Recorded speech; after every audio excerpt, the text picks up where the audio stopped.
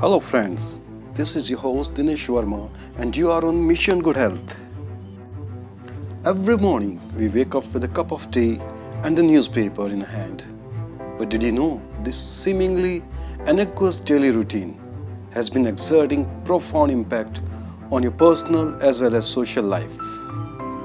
Apparently, there may seem no harm in sipping a daily cup of tea and enjoying a daily newspaper, but it creates the deepest impressions in our life.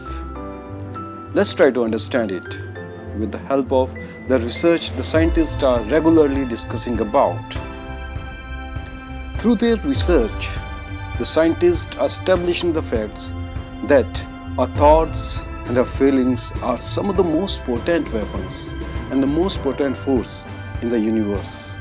And the things and circumstances are created as a response to the every thinking and every reaction to these events, circumstances and the people.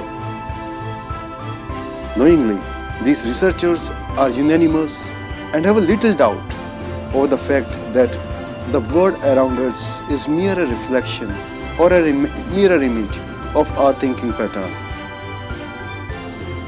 So based on these findings and in the backdrop of these facts, it may seem a bit scary that we have been forming our own world, our own surroundings by a mere act of reading the newspaper.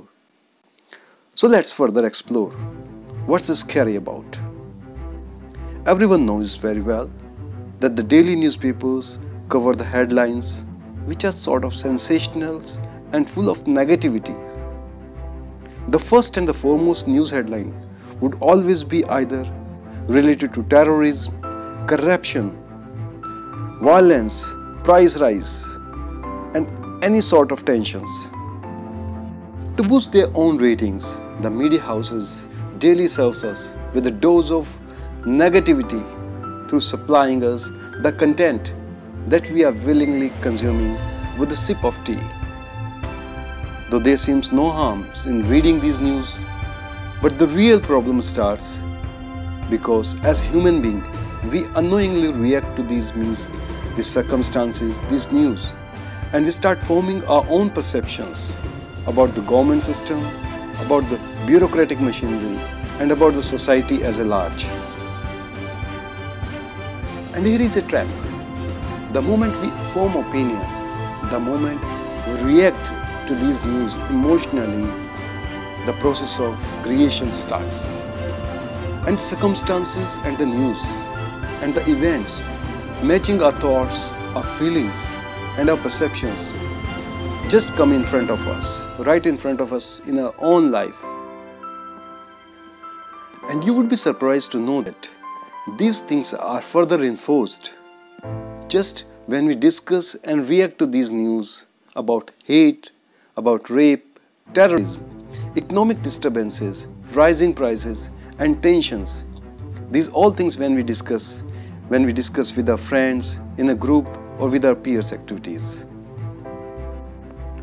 Unintentionally, these activities help in forming a collective consciousness through which all these negative and bad things start manifesting in front of us very quickly and more intensely. And here I am not discouraging you to read the newspaper. I am not discouraging you to watch television programs or media newses. But here we just want to tell you that how we are attracting and creating unwanted things and events in our own life just by getting involved in these news supplied by all the media houses. So the next time when you go through the headlines of the newspaper or you watch a high voltage news show, try not to form any opinion or perception about it. Just take it and then pass through you without any reactions. By doing so, you would not be contributing in creating all the negative or bad and unwanted things in the life of you as well as of others. This is all in this episode. We'll meet you again with some more informative and useful stuff. Till then, goodbye and take care of yourself.